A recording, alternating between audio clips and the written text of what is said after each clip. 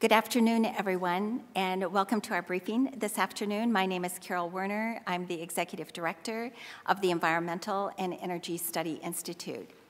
The topic before us this afternoon is how can new transatlantic collaboration overcome barriers to renewable energy goals. I think our eyes this week have really been focused on Paris and the climate talks, the climate summit that is underway there, the fact that there have been over 150 heads of state that have been there, over 190 nations participating at this very momentous time in our history. And it is a very exciting time, and it is also a very sobering time as we all look to see how we best can deal with these enormous issues and problems that are facing our planet, our individual countries and economies, as well as looking towards the future and what this means for what kinds of opportunities this also brings forward as we really seek to solve these problems and create enormous new promises throughout the world in every country, whether it is a major developed country, industrial nation, or a developing nation. And so this afternoon, we are very glad to be bringing this briefing to you, which we are doing in conjunction with the Center for Climate Strategies. And this briefing is really focused on looking at how all levels of government, whether it be at the national level, at the state level, at the local level, are important both in the European Union as well as in the United States. And how can we look to expand collaboration so that we can more successfully and as technologies have continued to evolve and policies have continued to evolve, how can we more successfully build those collaborative opportunities, relationships? How can we do this in a better, more successful way, and a way that can help us accelerate the kinds of change that are part of all of the goals that countries around the world are addressing? So the Center for Climate Strategies has embarked upon putting together an analysis, a report that has been funded by the European Union Delegation to the United States to undertake a special look at this topic. And so we're going to hear about the formation of that report, why it is being done, why it is important, some of the areas in which there have been issues, important deliberations and differences have been tackled, and we're going to hear about what this means in terms of people who have been involved in terms of writing the report. So I will introduce the three people who have been involved in the writing of that report, those recommendations, and then I will then introduce two presenters who have not been involved in the report, but whose governments have been extremely involved in terms of moving renewable energy policy forward in their countries and in terms of looking towards low-carbon economies for their future commitments and in terms of looking at how their countries and their governments are moving forward. So I first want to introduce Tom Peterson, who is the president and CEO for the Center for Climate Strategies. Tom founded the center back in 2004, the purpose being to help governments and stakeholders better understand how to formulate responses to climate change, how to put together state plans that looked at different sectors and how best to put together those kinds of initiatives. And this has involved developing and implementing a template for these kinds of multiple objective and consensus-based planning, because that is also a very important part of how we can help bring our societies, our communities all together. And so Tom has worked with many states in the US, but also with a variety of states in Mexico, as well as several provinces in China. And so he is primary in terms of leading the discussion with regard to this report that is being formulated. Then we will hear from Hal Nelson, Dr. Hal Nelson, who is a research associate professor at the Claremont Graduate University in the Division of Politics and Economics. And he is also a senior advisor to the Center for Climate Strategies for residential, commercial, and industrial power supply, and has been helping the center work with U.S. states to develop climate action plans for the reduction of greenhouse gases at the state level. And he has done extensive writing on sustainable energy modeling and carbon regulation, and obviously has been key in terms of helping author this report. And then we will also hear from Dr. Dale Medearis, who is a senior environmental planner with the Northern Virginia Regional Commission. And Dale is, as I said, a senior environmental planner where he leads the Northern Virginia Regional Commission's regional climate mitigation and energy programs, as well as he has been heavily involved in Northern Virginia's international environmental partnerships. And Dale brings forward, in terms of this report and in all of his work, his longstanding role at the local level, as well as working then with his colleagues internationally, again, looking at that very important local level where so much implementation happens. So I am now going to turn it over to Tom, Hal, and Dale. Thank you, Carol, and welcome today, and thanks all of you for joining us.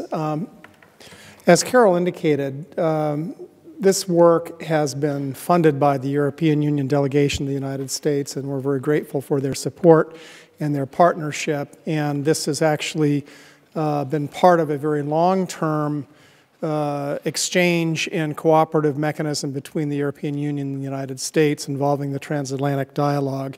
Just a quick note about us at the Center for Climate Strategies. If you're not familiar with us, we're a nonpartisan group. We are a nonprofit, and as Carol indicated, we have worked in the United States extensively with our states, helping to catalyze and develop the capacity for the implementation of comprehensive climate and energy plans, and we're very active doing the same work internationally in other countries. This includes a focus on all different sectors of the economy and approaches that are designed to jointly meet economic, energy, and environmental needs in a fair and equitable manner. And so we're going to focus today on one very critical component of that overall comprehensive process that nations and states and local jurisdictions go through, and that is looking at the electricity supply sector and more specifically at the renewable energy generation portion of that. This report, as I mentioned, is really an outgrowth of a long-standing transatlantic dialogue, and our mission has been to take a look at how that can be enhanced so that it could really be geared to the future. And the sense is that there are now before us some pretty important barriers that both sides have been grappling with, and it's a time when we might take a second look at how we can more effectively work with each other in these very high priority things that we're already grappling with to see if we might accelerate and expand the responses we can bring to them in the future. And in the case of renewable energy, specifically to improve market penetration of renewable energy sources.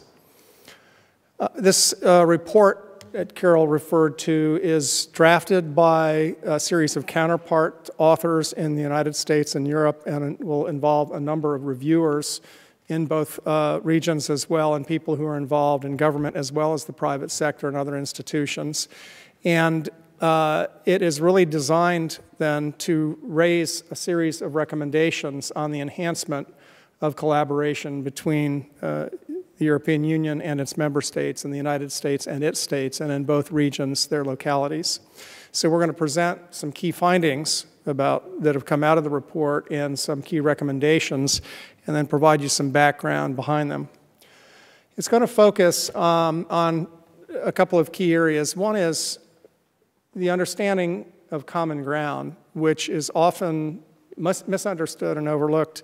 There has been a sense at times that the two regions have so little in common when it comes to energy issues that it doesn't make much sense to be serious about collaboration. I think we're going to take a look at some reasons to rethink that, and it turns out, in fact, there's a tremendous amount that we have in common that sets the stage for much more effective work together. We also have been looking at a common set of challenges regarding renewable energy, and they really boil down to three key areas that we will focus on with you today. It's addressing the issue of cost and the barriers that creates, barriers to investment, and then barriers to technology. So cost, investment, and technology are the three key areas that people who have been working on these issues in both regions have been encountering and working diligently to overcome individually and at times collectively, but we think there's now an opportunity to pool those interests in a way that's more effective in terms of addressing them. And the series of barriers also include barriers to the form of collaboration that occurs. And we think that there is a new format that can be used to enhance that in the context of some of the new developments in these issues and some of the new developments in exchange. And we want to talk a little bit about that with you today. As we do so, this is focused on renewable energy, but it certainly is applicable to other issues more broadly and how we can be more effective at not only transatlantic exchange and dialogue and cooperation, but those same activities at a multilateral level with other countries and other regions. So the recommendations include, as I mentioned, enhancing these cooperative mechanisms with a real strong focus on cost, technology, and investment, looking very hard at now the use of virtual mechanisms that can rapidly accelerate the matching of counterparts in both regions and closure of information gaps and the mobilization of technical assistance so that these things happen much more quickly, much more fluidly, and at a much more focused level. And also, as I mentioned, that it not be restricted to only Europe and the United States, the European Union and the United States, but other regions that can play a synergistic role in this relationship, because the issue of the issue of renewable energy is a global one. Carol mentioned a little bit about the meeting in Paris that's underway right now and the climate change issue, but one of the very key findings and realizations coming from that process, which has been clear for some time, is that it's going to be extraordinarily difficult to address the climate change issue unless we are vastly more efficient in the way we use energy and move to a global renewable energy platform. So the European Union and the United States have been leaders in those kinds of transitions, but they're critical to everybody worldwide. We also know that this is going to take more than just governments working by themselves. This is going to require effective partnerships with third parties, effective public-private partnerships to ensure that this work gets done in a way that's quick and well done and collaborative. And we'll tell you a little bit about what some of the key aspects of that might need to be going forward. In terms of common ground, one of the quick places to start is the goals that exist today for renewable generation of electricity. And some of these goals have come along even during the course of this project. And they include new goals at the European Union level, not only for greenhouse gas emissions reductions, but for the expansion in renewable energy use. And these are substantial new targets that have been established. We have similar targets established by the President in the United States. In addition to that, as many of you know, all of you I presume, we are in the United States in the middle of implementation of a rulemaking for the Clean Power Plan under the Clean Air Act, Section 111D. We'll show you in a moment a little bit about the implications of that, but they're quite significant for renewable energy. In the United States as well as in European member states and with localities in both places, there are a series of goals already in place that include renewable energy and targets and timetables for its expansion going forward. So we already have a wide range of goals in place that relate to renewable energy, and more to come, either directly or through implication through the United Nations Framework Convention process that's underway right now. We would expect post-Paris there will be pretty significant focus on renewable energy and how that can be expanded going forward. So we think this report is very timely, and the mechanisms needed to accomplish this are also timely and quite vital. And I mentioned the Clean Power Plan. If you look at the orange line on the top, this is one of the ways that we've been able to portray the expansion in renewable energy that is expected as a consequence of the implementation of this rule. This is going to vary state by state. It's going to vary based on the decisions that the states do, but overall, this is an Energy Information Administration projection.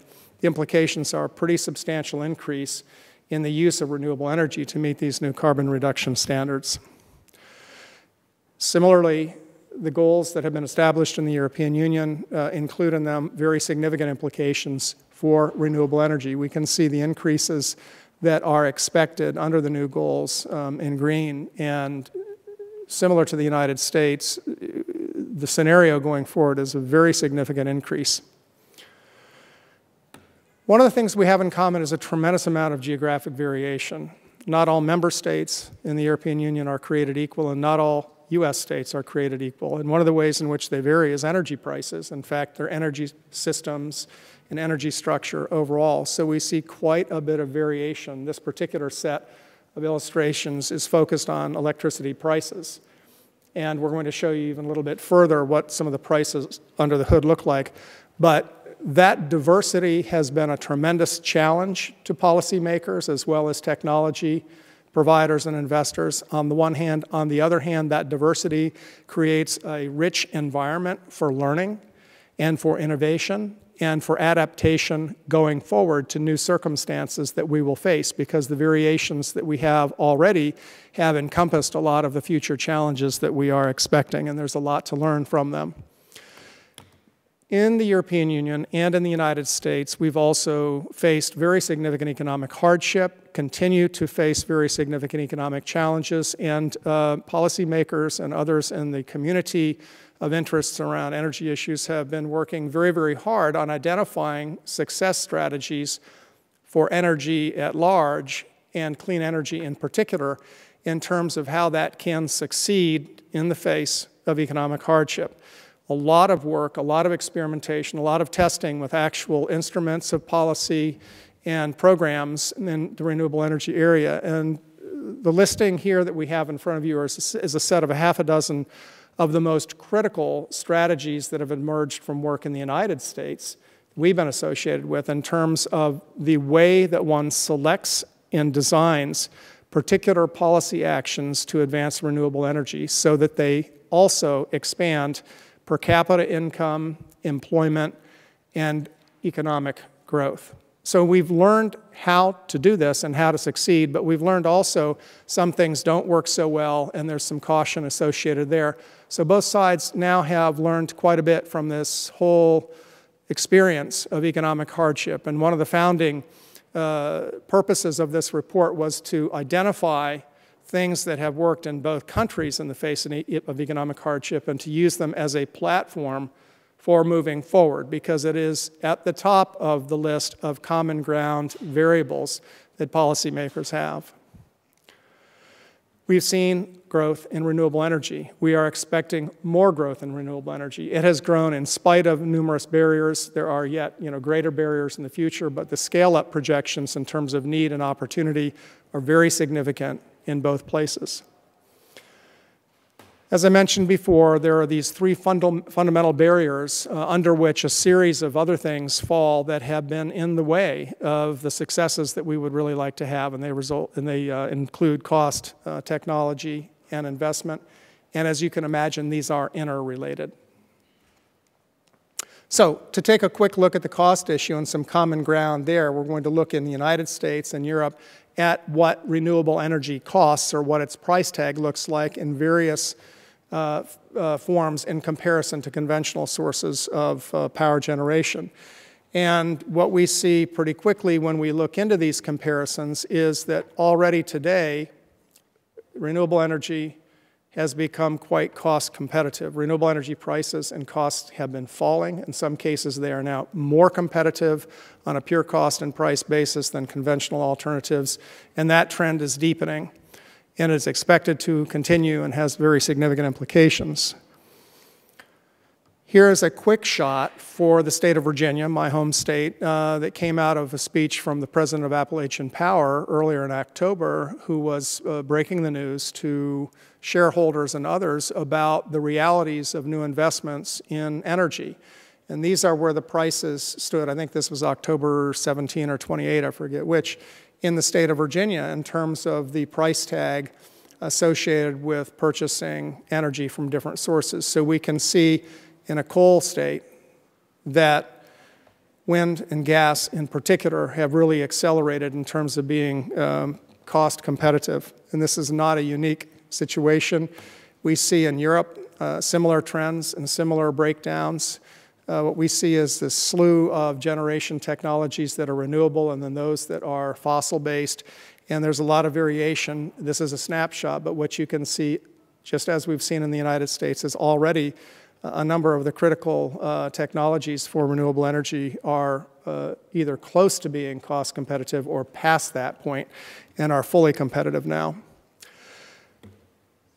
So when we talk about cost and what we do to try to bring cost barriers down, one of the things that's helpful to do is understand what those costs really are comprised of. And we put them in two loosely defined categories that we call hard cost and soft cost. Imagine hard cost as the cost of acquiring the technology. Soft cost is the cost associated with putting it in place, various arrangements, whether it's siting and approval, financing, et cetera. What we know is that those cost profiles have changed significantly where there have been focused efforts on bringing costs down, and particularly on what we call the soft cost side. And that creates a tremendous opportunity in terms of peer learning, so people in the United States can learn from people in Europe who've had success in bringing this very important component of cost down. So there have been very specific tests of instruments and approaches to do that, and a lot learned and a lot of success stories. But we certainly have the ability to understand more clearly how to go about bringing costs down and to learn from each other as a means for doing that. Investment mobilization is a major need. Policy doesn't work unless it has investment associated with it, and they are related. Policymakers are reluctant generally to move forward with new policies unless there's some assurance that those can be financed, and it's clear that governments alone are not capable of supporting the financing that is going to be needed for a new generation and an expanded generation of clean energy.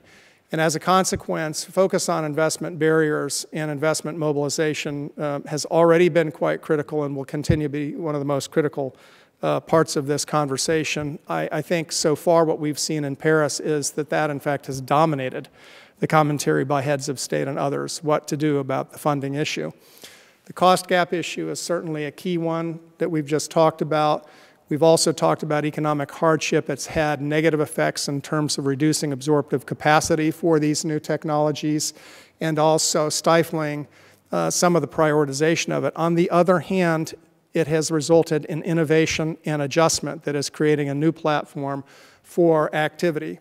We've also seen shifts in policy and economic shifts that have not favored investments in renewable energy in ways that they might have, but those shifts are continuing, and I think part of what we'll talk a little bit further about is how policy actions can actually help those shifts now move in the direction that encourage and favor investment. And we've seen competition for scarce dollars, a lot of competition for energy-related dollars, and as everybody knows, a lot of those dollar bills have gone into oil and gas, and there's been a concern that that's squeezed out dollars that could have gone into renewable energy or energy efficiency. But it's a longer story, and it's one that's changing because the risk and return profile of renewable energy is starting to look more favorable, and there are ways in which it can be made even more favorable than it already is. There are also ways that we can do a better job of developing mechanisms for financing that are better tuned to policy needs, and this combination of looking at policy and investment at the same time, bringing policymakers, investors, and the actual end users of these technologies together looks like it may be one of the most critical forms of collaboration that can help turn things in a favorable direction. Technology remains, as always, a very important part of the equation. It is directly related to cost. It's also directly related to investment, and some of the key aspects of technology that are critical in renewable energy, whether it's on-grid or off-grid, involve the integration with the grid, the expansion of efficiency and productivity and design of transmission lines, plus the access that connects renewable sources with the grid. Storage systems remain a very major issue going forward, and the ability to generate renewable energy from various technologies at a level that's efficient enough to match the cost needs and the scale-up needs of implementation remains a very critical challenge. And with that, I'm going to turn to Dr. Nelson, who will have a little bit closer look at a number of these issues and how we can understand them.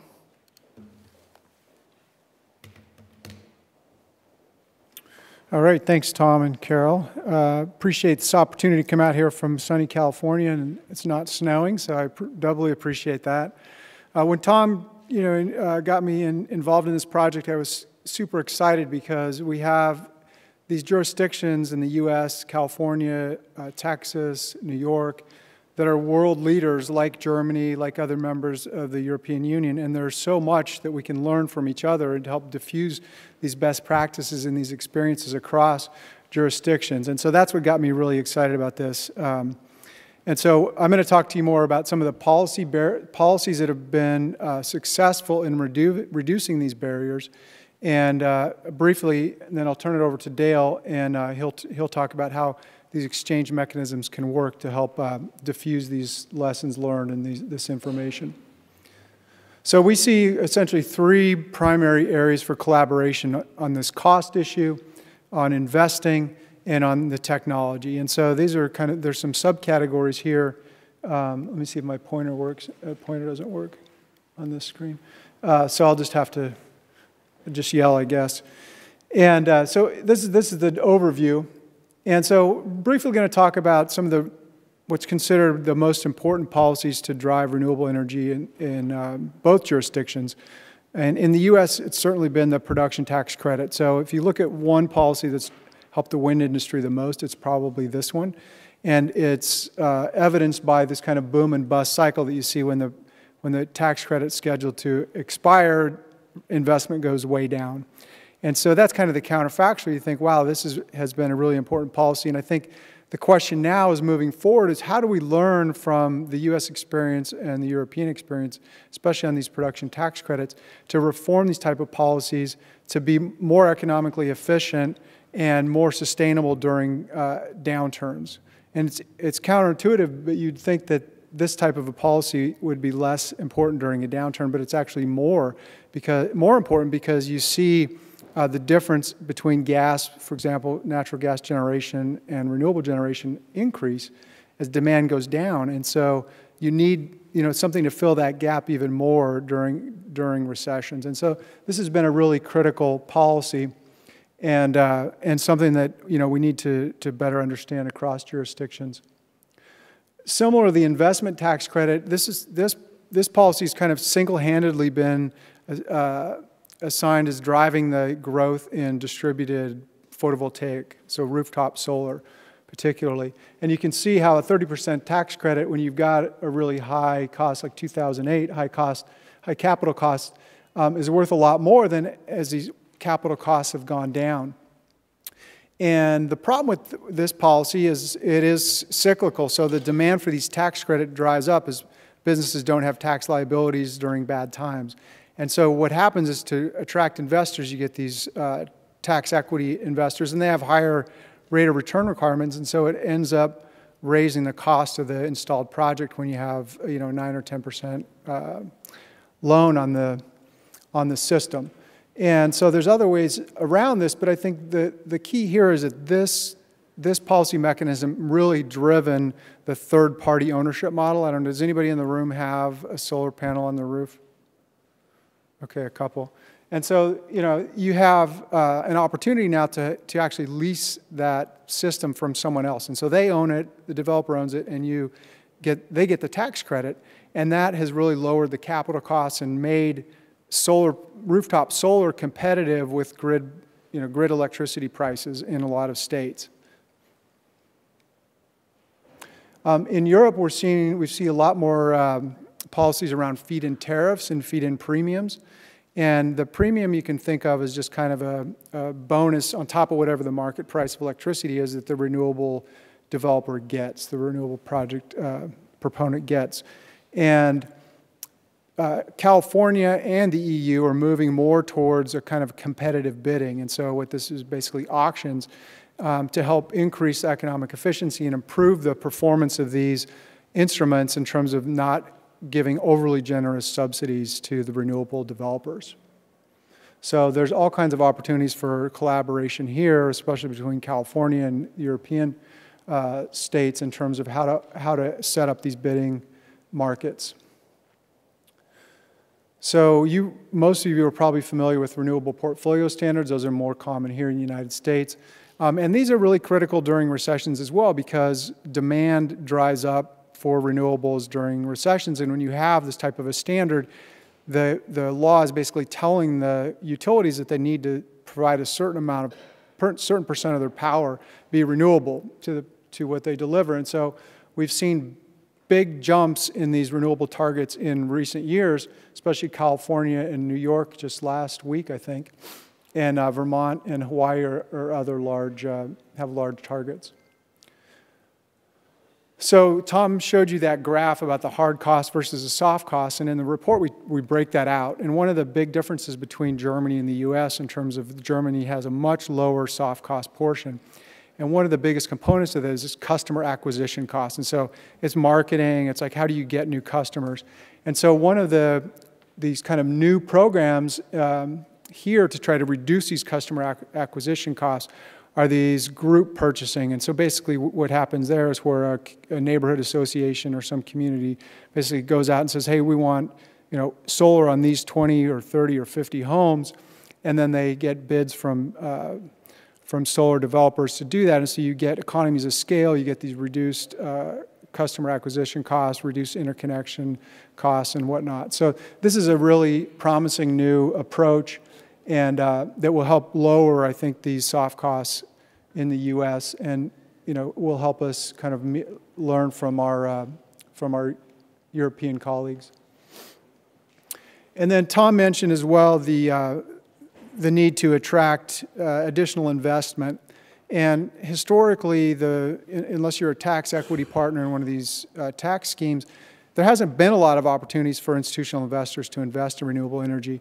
And what we're seeing now is some new securities that basically take the cash flows from renewable projects and securitize them, and they're exchange traded. And so now you can actually go and buy these things yourself. And what that does is it brings in a huge pool of money.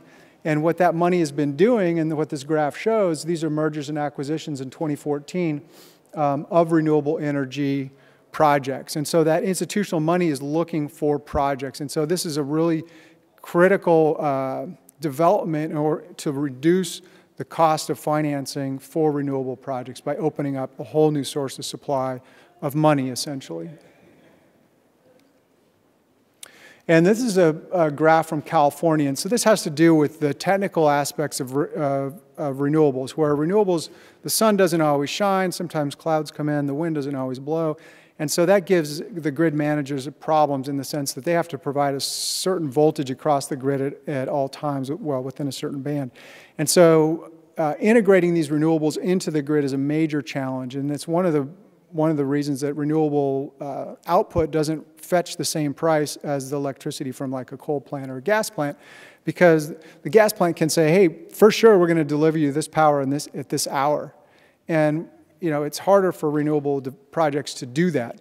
And so here's an example from California where you see, the blue line in the middle, at the top of the middle there, that's actually that you can't see that, but the 2013 is essentially the blue line, and that shows the net load, the net demand for electricity in a region in California. And you can see how that net demand in the afternoon, in the kind of the middle of the graph, it says hour there, 12 p.m., that net demand is going to drop as solar keeps more and more solar keeps coming into the grid in California. So hey, that sounds great, right? But then if you look over on the right and you see that steep slope up, basically what the state or what the grid managers need are what they call flexible resources that can come online essentially instantaneously to meet the demand as the sun goes down. And so that's why California has authorized about 1.2 gigawatts of storage capacity. And so this is coming in different ways, battery storage and railroad cars that they send up the hill during at night, and then they bring them down slowly to generate electricity, all kinds of interesting technologies. But that's essentially the technical problem that you face when you have a large amount of renewable energy in the system. And so these are some of the kind of opportunities for diffusion across the jurisdictions, a kind of learning that that we can hope for from this exchange mechanism, or what we need.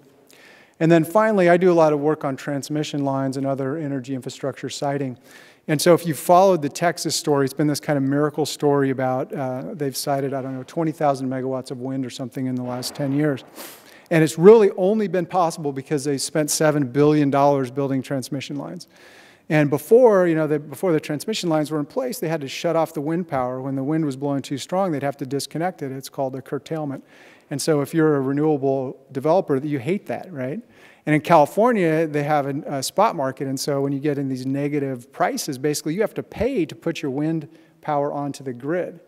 And so then the operators will curtail or stop that feed into the grid. And so, especially for wind and for large renewable projects, you need to have adequate transmission. The problem is nobody likes transmission lines, well, except for the utilities, because they make money on them. But if you're a resident, these high voltage power lines are associated, or often associated, with significant health and safety issues. And so in Texas, they had a great, very open, transparent public participation process where they actually included these citizen concerns into the design and these routes, and they of power lines to 3,600 miles. Basically, they added 20% more of the distance in order to help meet the community requirements. And so they were very responsible for citizen concerns. And so this transmission line availability is really a critical issue, and one of the things that we can definitely learn from each other about. So at this point, I'm going to turn it over to Dale for his ideas on transatlantic collaboration. Thanks. I know we've reached the halfway mark, and we have 2 more speakers, so I'll be very, very brief. Plus, I know that the joy and the benefit of these kinds of conversations is having input and a dialogue with you, the audience, about that which we've shared with you. The conversation in Paris has touched on this very, very critical issue of cities and how vital they are in terms of mitigating the emissions of greenhouse gases, but also coping with the effects of climate change, sea level rise, storm events, and the like. And as the conversation strengthens about the role of cities and other subnational governments, states, regions, invariably the question then is going to be, well, how do these entities work with each other? And part of the dilemma that has compounded the problem of international collaboration at the subnational level has been this very, very inadequate, slow process of information and technical assistance. What do we mean by that? Of collaboration by cities is these soft cultural exchanges. It's event-based, and it's often lacking in outcomes that benefit whatever jurisdictions take place.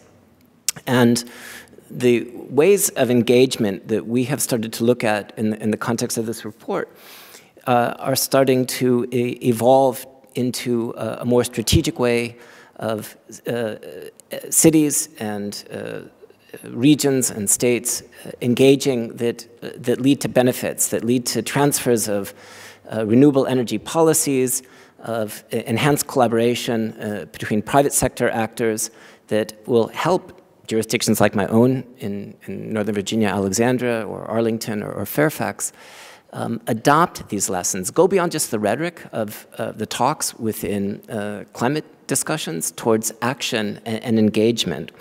And the core to that, in our estimation, is developing these problem-focused, goal-oriented strategies where the technical assistance, again, goes beyond just the talk of the elected officials, but engages a broader community of technical experts, practitioners, and commercial representatives working in renewable energy sectors, in the transportation sector, in the land use, and the planning sector, over the long term, in a very strategic context. Again, going beyond just the one, in the case of collaboration between cities and subnational governments in Europe, how do we go beyond just the one-week exchange into a 6, a 12, an 18-month conversation that actually yields benefits and outcomes? I guess the way to summarize it is, when you're dealing with this global conversation at the subnational level, put yourself in the shoes of the mayor, the local energy overseer, the engineer of the utility, of the school superintendent, and ask, what am I getting out of this, and what can I take back, and how can I apply it? And that really gets to the core of the mechanisms that we've started to identify. Just one core point is there are legions of opportunities for, especially across the Atlantic, for institutions like the American Institute of Architects, the American Planning Association, League of Cities, Conference of Mayors, to get engaged in this sort of new business model of international collaboration. And these are some of the ways that we've talked about in the paper that we want to activate, to take advantage and collect input about how to strengthen them today. Georg, I think you're next. Yeah.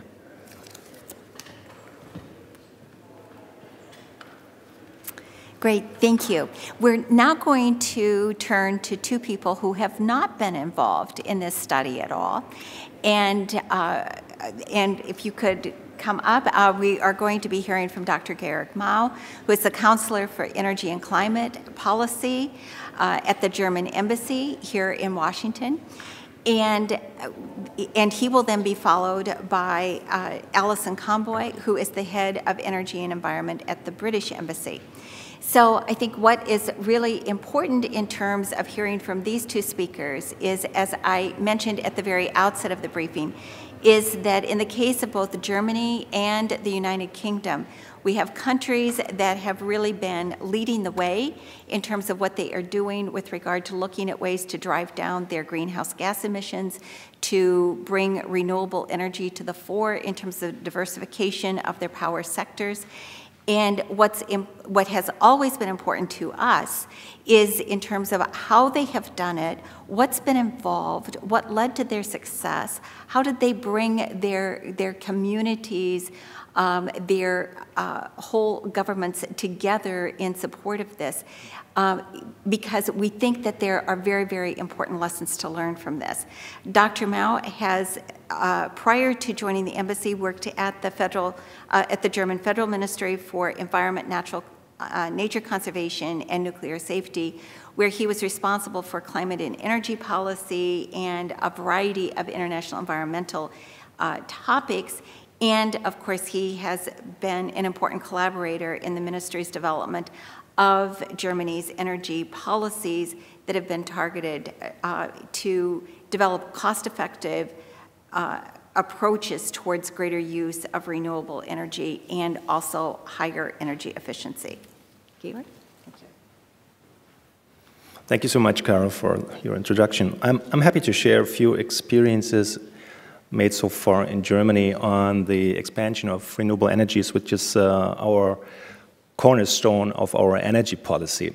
It should be stated that the policy for renewable energies leads back to the 90s, so we didn't start this just recently, but it's a long tradition, and we tried different instruments out, and basically the most successful instrument so far is what is well known the feed-in tariff, but actually it's a little bit more than just giving a fixed price for renewable energy production.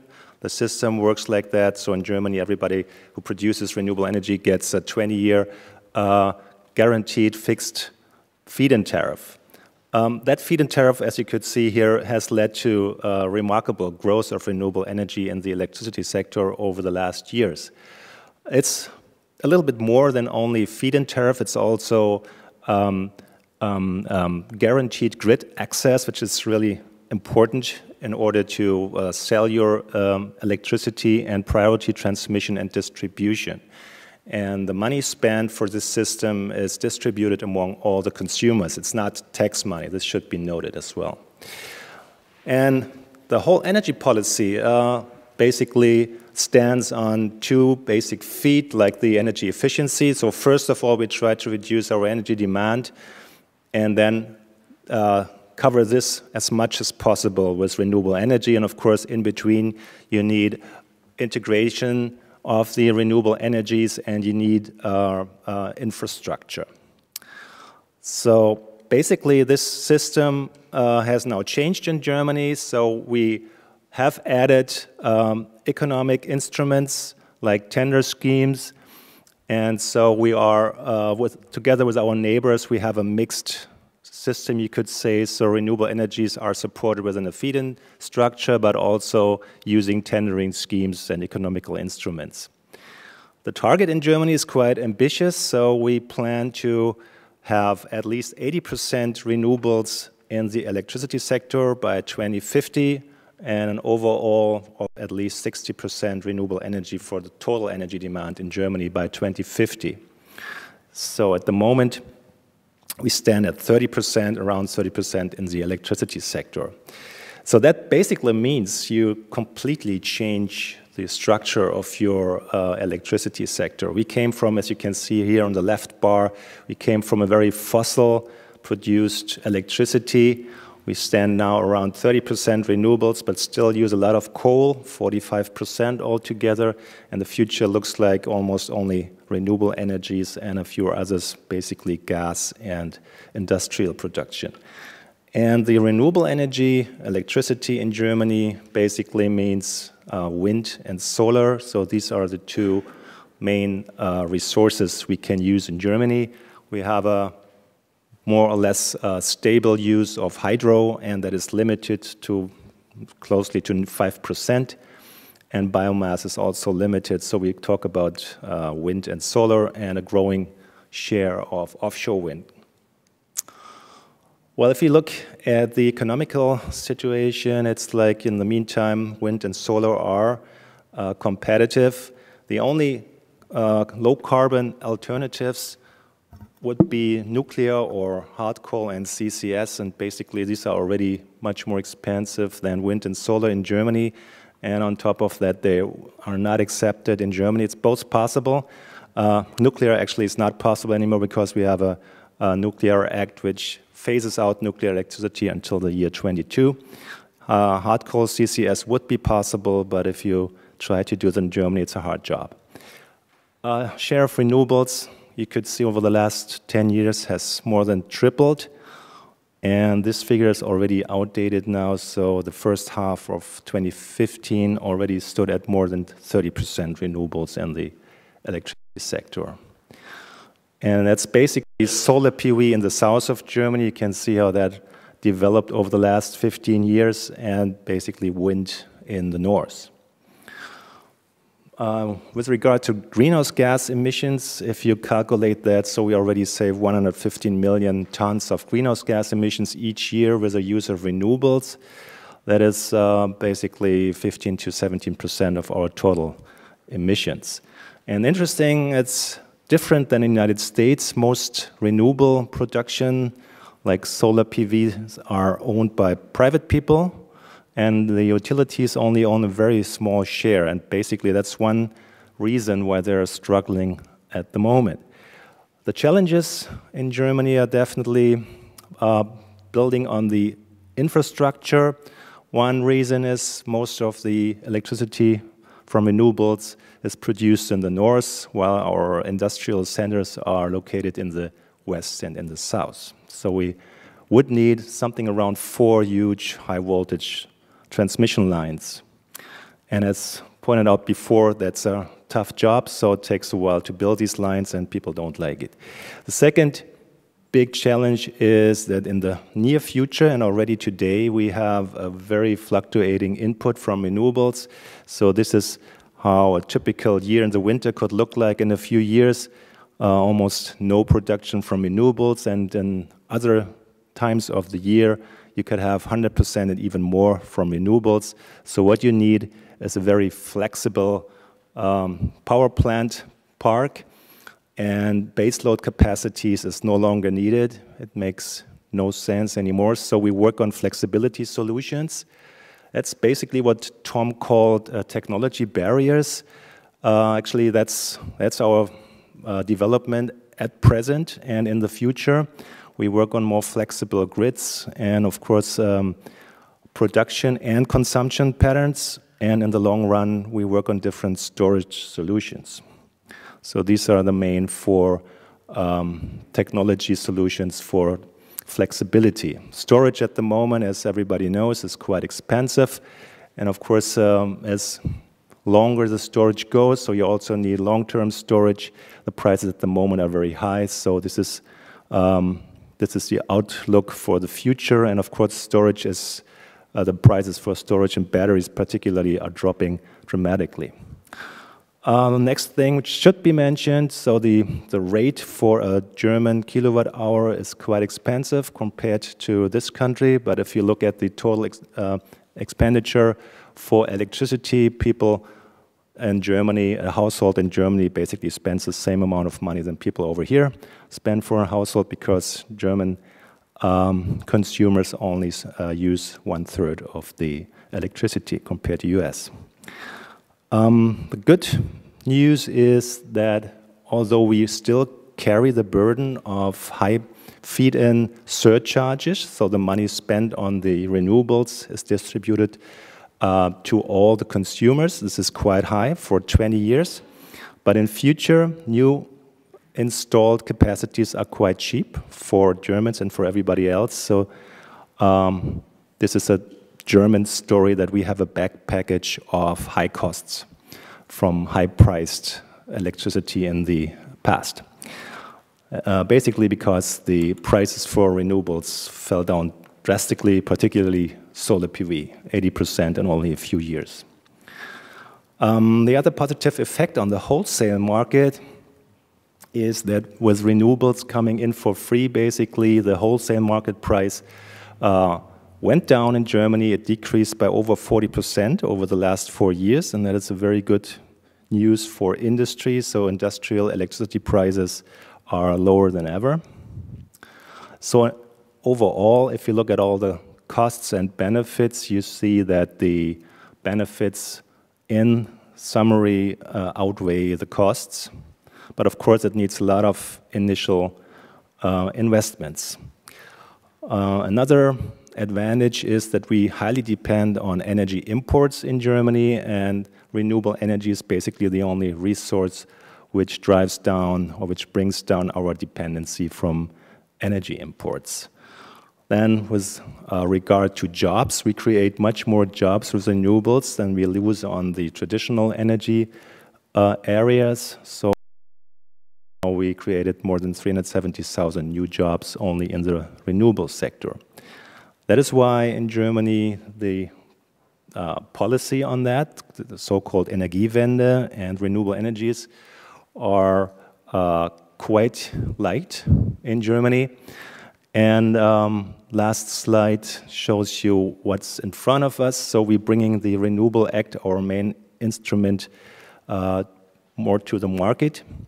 So we introduced tendering schemes and economical instruments for that. So in summary, the whole energy policy, which basically uses renewable energies and efficiency, is a real program. It's happening. It's monitored annually. Renewable energies are definitely the most important instrument. It's led by wind and solar in Germany. Grid expansion is probably the biggest challenge, together with efficiency in buildings and transports. And altogether, the restructuring of that brings a lot of new economic opportunities, but also opportunities for our existing industry. With that, thank you very much. Thanks very much, Dr. Maue. That was an incredibly quick and comprehensive look at what all has happened with regard to Germany and the immense growth in the renewable energy sector. And I must say, in terms of looking at both Germany and the UK, I think we all owe both countries a huge thanks, in that as a result of their experience, they have also helped really drive down the costs and really helped the learning curve for the United States and for a number of other countries around the globe. We'll turn now to Alison Conboy, who is the head of Energy and Environment with the British Embassy. And prior to joining the Foreign Office, Alison had been with the UK's Department of Energy and Climate Change, where she had headed the Carbon Budgets Office, and which was responsible for delivering the UK's emissions targets. And she has been involved in setting support levels for renewables under all of the electricity market reforms in the UK. And she has worked as part of the UK's climate negotiations UN team.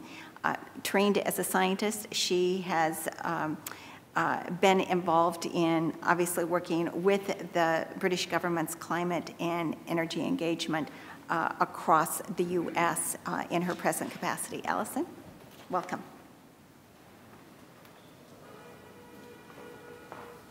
Thank you. Thanks, Carol, and thanks to Tom and the team for really interesting insight into a report, and couldn't come at a better time, as you've mentioned, with the Paris negotiations. And we'll talk in my slides. I do have some slides. Great.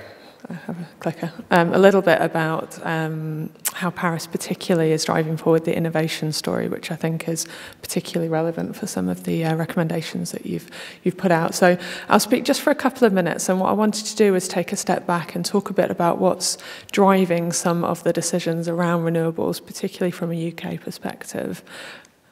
And I think the first thing I wanted to say clearly is that from our perspective, we don't see renewables as an end in themselves. We see them very much as a means to an end. So really the goal that we're aiming for here is low carbon economy, not just power. And there's a huge role for renewable heat and renewable power and renewable transport within that. But ultimately, what's driving this is low carbon, and we want to make sure that the energy mix across the piece is the least cost one to deliver that. In terms of our commitment, it's widely known that the UK was one of the first countries to commit to legally binding greenhouse gas emissions targets, and they remain amongst the strongest in the world. So our emissions by 2050 need to be 80% lower than they were in 1990, and we have a fairly detailed requirement to set out 5-yearly budgets to restrict our emissions. So we have budgets now set until the mid-2020s, by which point the UK's greenhouse gas emissions will be half the level that they were in 1990. So that transition is kind of really clearly set out. That means we're hugely reliant on low carbon technologies, including renewables, to meet that. Clearly, if we're looking to cut our emissions, we need to start with the power sector. And just a couple of kind of figures there. So around a third of the UK's emissions at the moment come from power. We still have a significant amount of coal on the system, although not for much longer, which we will come on to. One thing I want to be clear, we hear kind of quite a lot a sense that as the US has made a transition from coal to gas, that the UK and EU has been putting up huge amounts more coal generation capacity because we're buying all your coal. And certainly in the UK, I can say that's not true. We've not been building new coal plants. However, there has been a significant amount of coal still on the system. But that is something we want to do something about. So just last month, the Secretary of State for Energy in the UK announced that we wish to be the first country to phase out unabated coal and to do so by 2025. That will be a major achievement if we are to deliver it. We still have around 18 gigawatts of coal on the system. So we'll lay out a consultation at the start of next year on that, and we would see that phase out beginning from 2023. And we can see here the comments, really, I think, very clear sense from that energy minister, who is a member of the Conservative government, that she doesn't see a role for relying on 50-year-old coal generation in a modern country like the UK. But we will need new generation to counter that. So what are we going to build? So at the same time, she committed to a nuclear new build fleet. So we have our first plant due to come online in the 2020s, followed by 2 further plants. By the 2030s, we could be seeing nuclear account for around 30% of the UK's generation. We'll need a huge amount of renewables, so we expect by 2020 to have around 30% of the power in the UK grid coming from renewables. We'll also need some new gas, very flexible source, and we'll be reviewing our capacity market to make sure that is coming online. I mentioned renewables, clearly the focus for today, and we do expect significant penetration. So by 2020, we're looking at least 12 gigawatts of onshore wind and solar, 10 gigawatts of offshore wind, which is about half of the world's offshore wind alone just in the UK. And to speak briefly about what that regime has looked like, there's been a transition through time. So to begin with, we started with a renewables obligation, which involves tradable certificates. So suppliers are required to meet a proportion of their power through renewables, and then that creates a market in tradable certificates, I guess like a renewable portfolio standard in the US context. Since last year, we have transitioned to a new support regime, which is based loosely around the feed-in tariff, but has a mechanism called contract for difference, which means that should the market price exceed the feed-in tariff, you will see developers paying back to the government. When the wholesale price of electricity is below that cost, we will top up the payment. And very much the transition here is to move from a system of tradable certificates where you have unlimited supply but variable costs, variable support, through to a system where developers know upfront exactly how much revenue they will be generating, and we found that that has big benefits for the cost of capital bringing into projects and the certainty that developers have. And the mechanism for awarding those contracts is to have an auction. And this is a diagram explaining it. There's a lot more information online on that mechanism. One of the more recent announcements that we've said is we really want to take the time to think how we, the UK, can best spend that money. So when we have a constrained auction pot, what are the best technologies for us to be funding? And it was interesting that a number of the speakers today have highlighted the extent to which in some technologies costs have already fallen. So when Secretary of State announced our commitment to phase out unabated coal, she also said there are some technologies, solar and onshore wind, where the costs have fallen so significantly in the UK that we will expect those technologies going forward to stand on their own feet. So where developers already have a contract, that will be seen right through to the end. So these are 15-year contracts, so it's still significant pipeline coming through in the UK. But we want to focus our support, and this is kind of why I flag offshore wind in particular. So around half of the world's offshore wind is installed in the UK, and that means we think even though we are a small country, that's an area where we have a huge amount of potential to make a difference. And that's why we've said that within this Parliament, which runs to 2020, there will be 3 further rounds of support for offshore wind as well as nuclear.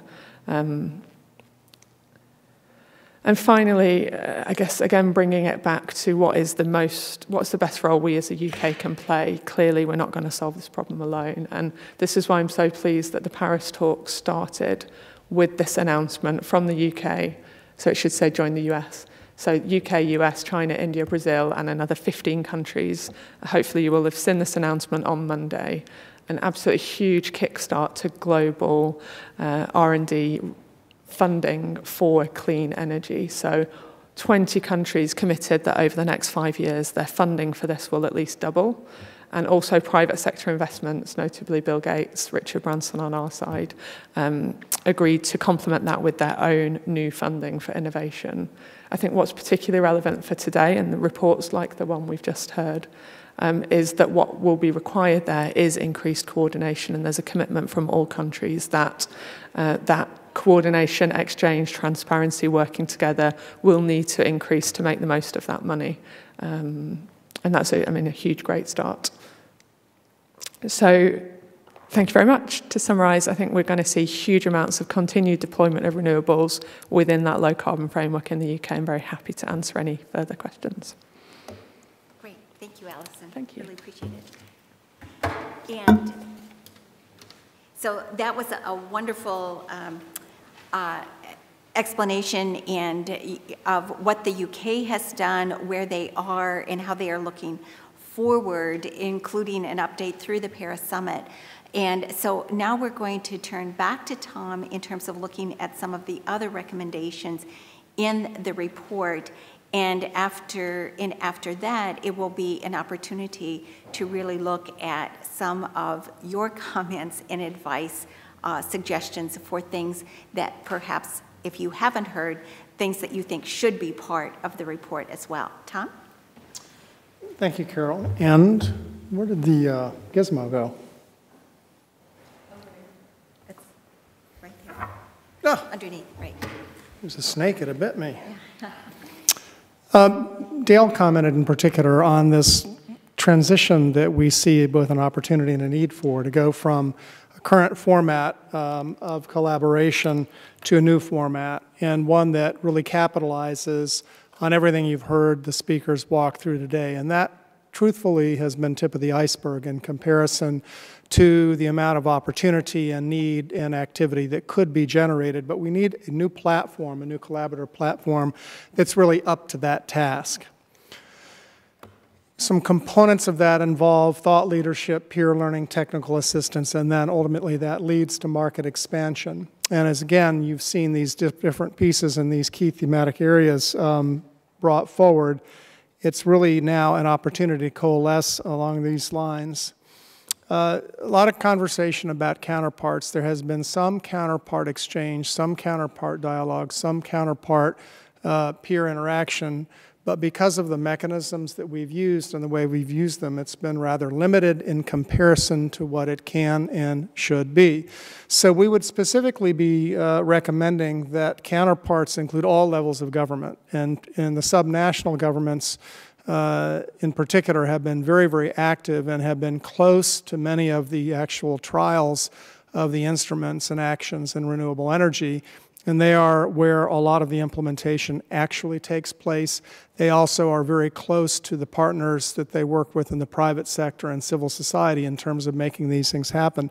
So we would recommend that we do a better job of including a full range of counterparts, not only within government, but also in non-governmental sectors. And that cuts across a variety of both stakeholders and other supporting partners who can become a part of this community of people who can be working together to crack the nut on the issues that we still have in front of us.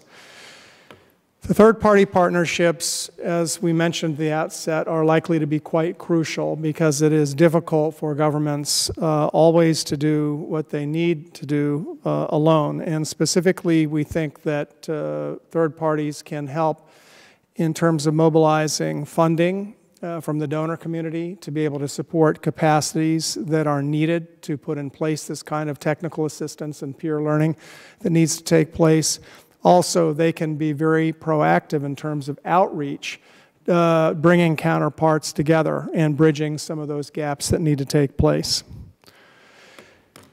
The regional collaboration issue, as I think you've heard from multiple speakers and most recently from Alison, is a very big one because this isn't just about the European Union and the United States. This is about all of us globally, and this platform for collaboration that we see an opportunity and a need for between the transatlantic parties is something that really could be linked to other regions with a number of highly synergistic effects.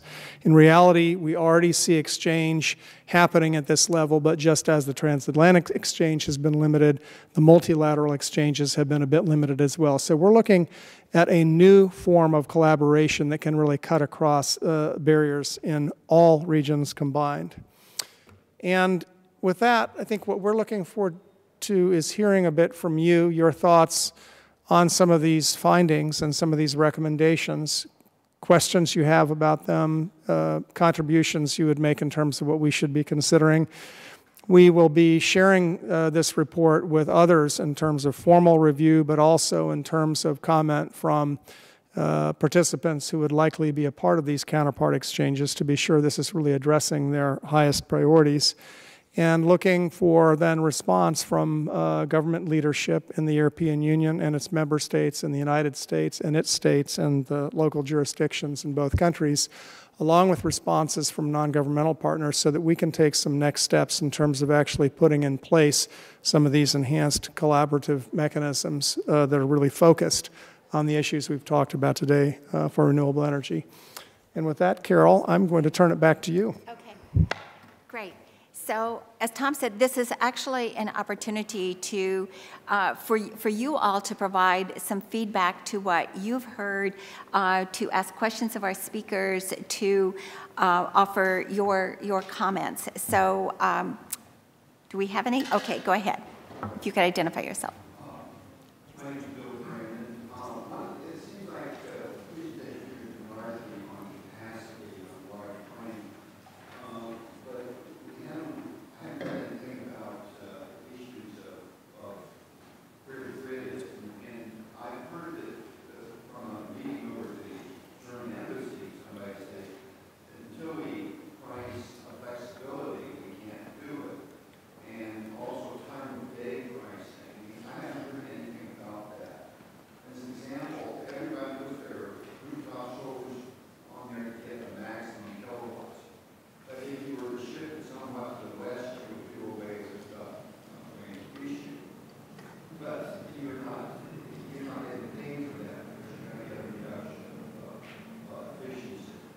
Okay. The same thing would apply to spin generation from biosources would be strong farm-oriented with agricultural waste that would be able to supply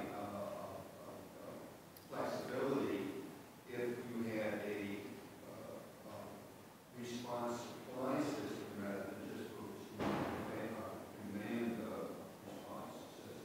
Okay, great, thank you. Anyone want to comment on that? Thanks.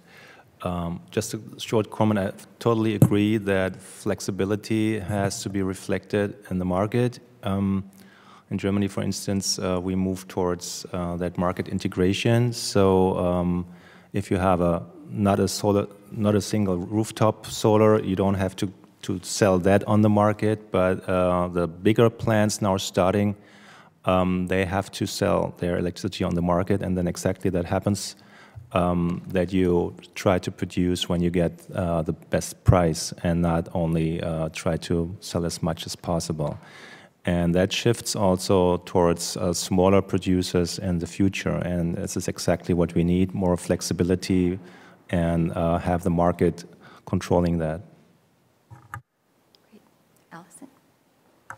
Just an additional point also to agree, and I think we see that there are potentially kind of technological barriers to the grid being as smart as it could be, and to policies which seem to make a lot of sense sometimes, like time of use tariffs, and that's why as the first step what we've put a lot of our efforts into in the UK has been getting the grid itself to be as smart as possible, so in terms of developing up smart metering, and we see that as a really important first step alongside things like incorporating demand response into our capacity market, which happened for the first time last year. So yeah, absolutely, and let's kind of start getting that grid to the place where it can support us.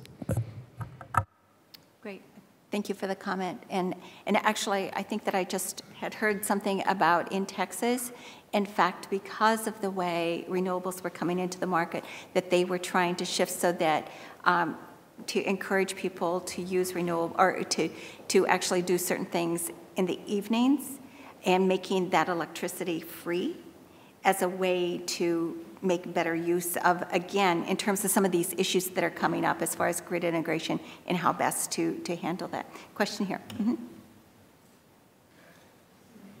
Yeah, go ahead.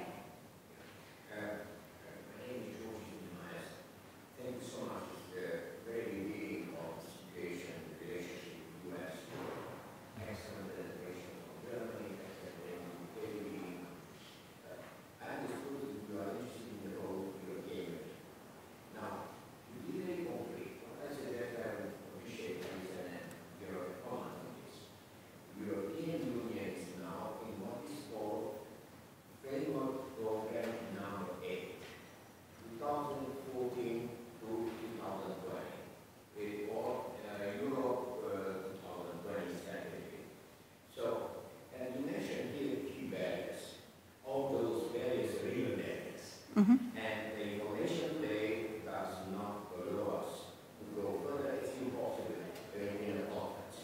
But what I suggest, my question is that I used to run a few integrated projects in European Commission. Why not to have the United States and the European consortium in the framework program number 8, there's a system for this to address those barriers. I mean, it's a real barrier, and Kissinger used to say that there's no phone number to call in the European Union, and it's still true when we talk about European cooperation, European Commission, European Union, and United States. Taking advantage of this momentum, should be going on and so on. On December 8th, the European Commission will present their strategy. Why not? I don't want to intrude. The institution here is the Center for Climate Strategy. Right. Center for Climate Strategies to take initiative to address one of the European Commission directorates. Their telephone numbers, more real contact people, coordinating this. Having a meeting first to set up a sort of consortium for feasibility studies. And you can start with the project. There is a system in the European Commission, pre-European integrated project. You can get together not only the other states, which is most important, but European Commission can invite somebody from Brussels from a specific directorate and to address those issues. There's no way to do it our way, and it will be very much lost for everyone. I'm resident in Norway, National. But this deserves much attention. So I would challenge the Center for Climate Strategy to initiate a conference with European to discuss very concretely, very Right. I hope it makes sense. Okay, and we can have Tom comment on that, but that's why it was so important in terms of the European Union delegation working with the Center for Climate Strategies to put together this report to, once again, identify some of these barriers and to help really set up the next stage of approaches so that we really could establish even better collaborations than what have gone on in the past, because the issues, the technologies continue to evolve, and we all have to get better about communicating, working together, and finding new approaches. There's been a lot of work already done, but it's one of those things that we know that we've got to accelerate it, particularly when you look at the kinds of goals that we're hearing about in Paris, the kinds of goals that you heard Georg talk about with regard to Germany, that you heard Alison talk about with regard to the UK. Anything you would like to add, Tom? Only that we anticipate that as a part of next steps, that the delegation would actually be interested in having some of those conversations. So we're looking forward now to shaping some of what feeds into those conversations. Because I think everybody is about moving things forward as fast as possible so that we can all make a lot of progress and help each other. Any other comments or questions, suggestions for what should be included in the report? Recommendations? Okay, back there, go ahead. Thank you.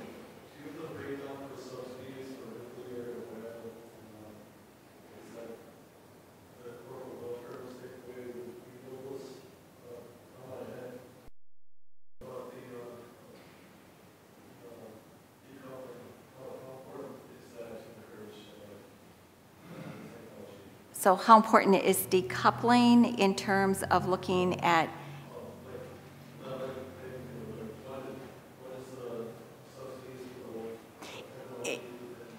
right, and in terms of looking,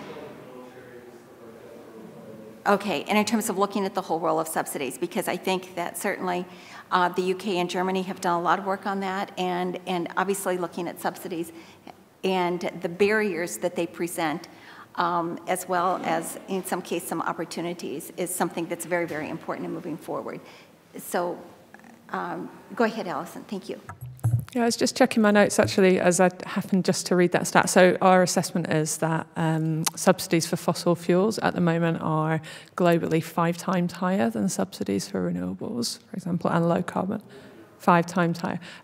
So I don't have that within that particular stat.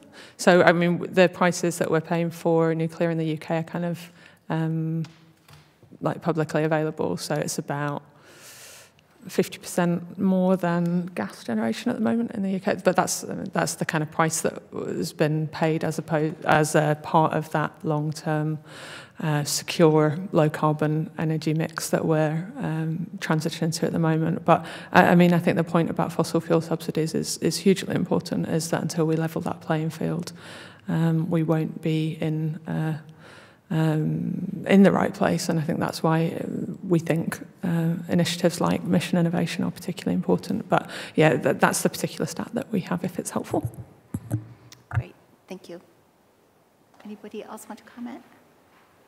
Okay. I was just going to suggest some good examples of efficiency.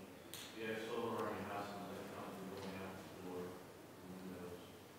It's a waste of electricity anyway. So I was just asked for some good examples. California is some good examples. No, a very, very important point, because the more efficient we are, the more efficient technologies that we have across in every sector, the less that we need to generate, regardless of its source. So it's a very, very important point. This is a great company in Arlington, A little pressure from your neighbors in terms of, right, exactly, in terms of letting you know what other people in your neighborhood are doing, which is a very, very useful thing to do. I thank you for raising that point. That's another important one. Any other questions, comments, or from our speakers? Go ahead. Yeah, a very interesting presentation. Thank you. I'm a little confused with the last couple of years I've been doing a report, on various ways to enhance regulatory collaboration between agencies. I found that regulatory agencies are talking to each other multiple levels to improve aircraft safety, drug certification, share the work. Very, very efficient at this point, a lot of interest in making it more streamlined. So I was very excited to come here and find out what's been going on that I've been missing within the Department of Energy and its counterparts in Europe to promote either energy efficiency or renewable energy. And I have to say, I didn't hear much about that in this talk. And then I noticed in the sheet that the goal is transatlantic collaboration at the regional and member state /US state level.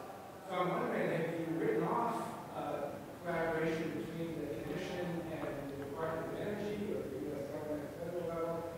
Is the situation in the U.S. just so toxic with Congress that there's no hope of that? I saw on fuel cells, this very interesting issue of fuel cells. That was going to be one area where the two sides are talking about ways to promote this promising technology and make sort of bridging the gap in space and time between renewable generation and economy. But can somebody speak to that and what is going on now at the federal level, at the federal EU level? Sure. Okay, thank you. Tom? So I'll be happy to speak to the U.S. side, and perhaps Georg or Alison, if you'd like to comment on the European side. So actually, the Department of Energy has been very heavily involved in this, and along with counterparts within the European Union, in helping support the work to look past dialogue that is occurring strictly at that level. And so there certainly is dialogue. It's been quite critical. There's obviously the Clean Energy Ministerial that has been an important focal point for multilateral discussions around this. But I think it's recognized that there's only so much that that kind of dialogue at that level can do to crack these nuts.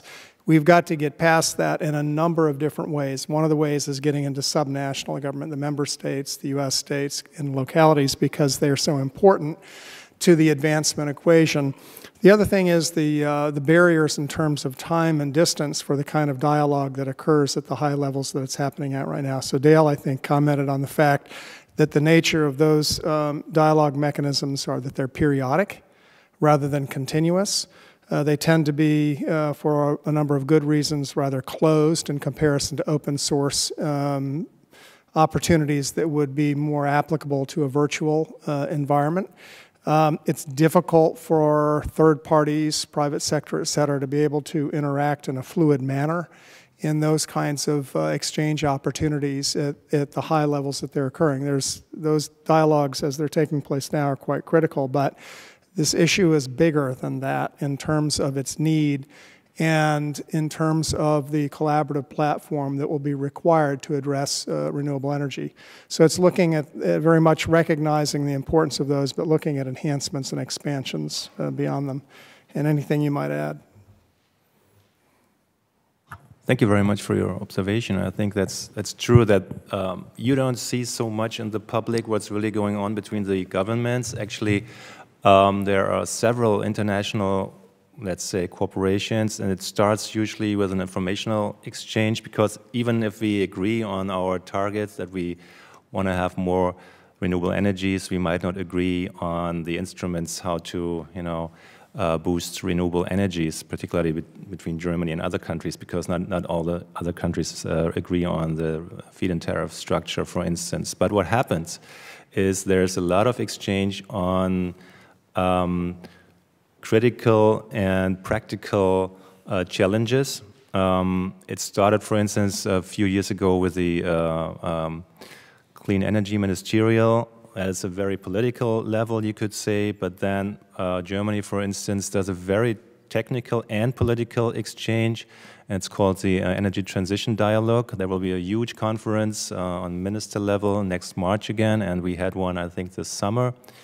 What we do on a much lower level in the embassy over here is we have the Transatlantic Climate Bridge, and we're doing projects enabling the exchange of practical, experience. Like we're bringing experts over who want to know what's going on here on particularly demand response, for instance. There are several U.S. federal states much advanced than compared to Germany. And the other way around, we have a lot of experience now with grid management, because we have in several areas in Germany, we have up to 50% of renewables in the old grid, and it works. So people are interested how that works. I know that there's a lot of information exchange between California and Germany. Then there are partnerships like a federal states partnership between Minnesota and North Rhine-Westphalia, for instance, a very fresh one from this year. So if you look at the state level, you see a lot of exchange on experiences, and these are concrete experiences, maybe not in the newspapers because that's too technical, but it's happening. And of course, everybody is quite aware who's working on that it's very interesting to talk with people who just experienced that 5 years ago. What does it mean, 30% electricity, renewable electricity in the grid? And that is why a lot of people come over to Germany, because we exactly experience that, and we have different technical solutions for that. Dale, why don't you also jump in on this? Because so much happens in terms of the regulatory policies at the state level, and it's the locals that end up having to really implement so much, and you're doing a lot of collegial work internationally and locally? So I think I could bridge your question from both perspectives. I spent 20 years at the EP in the international office, and I covered global S&T, also with Europe. And I think the core problem is that, frankly, we as Americans are not used to this notion of learning from other people. That's, I think, the fundamental filter that precludes a lot of this knowledge and policy and technical transfer from overseas to the United States. My experience was that if Germany and the United States, now this is, I've been out of the federal government for 8 years now, but if Germany and the United States were going to work on something like climate, first and foremost, it was through multilateral fora. And the conversation was quite confrontational. It was through the UN or the OECD. If there was a desire to move towards a collaborative conversation, and there were many examples of that, it would be in the form of development assistance, AID working with GIZ or its predecessor to deliver solar stoves in Namibia, or extract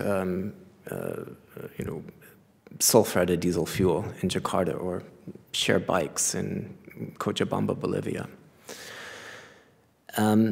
The second part of the problem is that, especially in this science and technology conversation, success tends to be defined by the State Department. And I don't think I'm being overly cynical when I say their version of success tends to be guys in lab coats shaking hands at photo ops and signing ceremonies. And a classic example of that, with all due respect to my German friends, was the US-German Science and Technology Agreement from 2010 to 2015, and it was just renewed. It's not framed on the US side in a problem-focused, goal-oriented context, the way we talk about in the paper. It's not the State Department coming to EPA with its $700–800 million budget for research and saying, what are the ways in which Germany's experiences with energy-efficient nitrate extraction technologies for wastewater could come from Stuttgart or Berlin and be applied into Alexandria or Sacramento? And I think that that's a core problem of the first filter that I led my response with, which is this notion that we're not accustomed to learning. And I think, in a sense, what we're saying at the local level is that we aspire to go to that knowledge transfer model that we characterize in the paper. We want very much to learn from and apply these technologies. And that's fundamental to this conversation with Europe. Another part also, and this goes way beyond the paper, but transatlantic science and technology collaboration is very theoretically based, and there's very poor mechanisms for supporting applied research and fund. There's just no funding for it. And I think that that is a core issue too. So at the subnational level, it's very strategic. It's great that there are exchanges. It's wonderful that there's a conversation.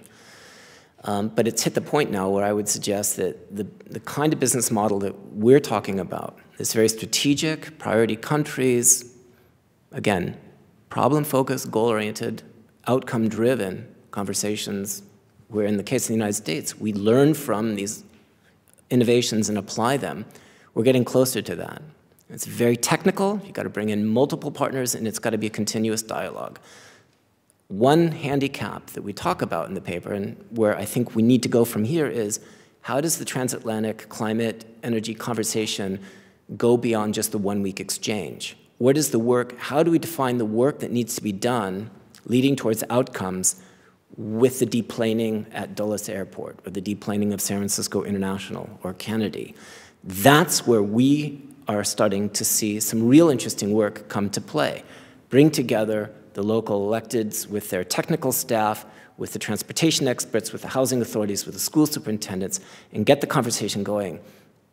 We understand that the feed-in tariff system is very complex. We cannot copy it in Virginia. But that shouldn't preclude us from finding ways in which we maybe inform net metering on the basis of interconnection standards from Stuttgart in the Commonwealth. It's a very, very modest step in terms of advancing renewable energy policy in the state. In transatlantic learning context, it's a quantum leap. Our experience is going to be a lot different than Gainesville, Florida, which has a great success story. It's a wonderful model of this kind of transfer leading to wonderful applications, or Sacramento. But we need to be very, very strategic in how we work. We can't just be Pollyannish and say we're going to go over, look at Freiburg, and see grand visions of solar panels all over Richmond or Arlington. We have to be very, very strategic in how we work. And that's what I would suggest. And it's happening. It's great, and it's part of this conversation. But it needs to get stronger, and it needs, I would suggest, more institutional support and frankly, more kinds of conversations like these. Thanks. And I think on that note, we will close out today's briefing. I want to thank all of our speakers very, very much for your time, your expertise, and thank you, Tom, in terms of the Center for Climate Strategies. And we really appreciate all of your being here. And please let us know how we can be helpful, and if you've got additional feedback, things that you think really need to be represented. Thank you so much for coming.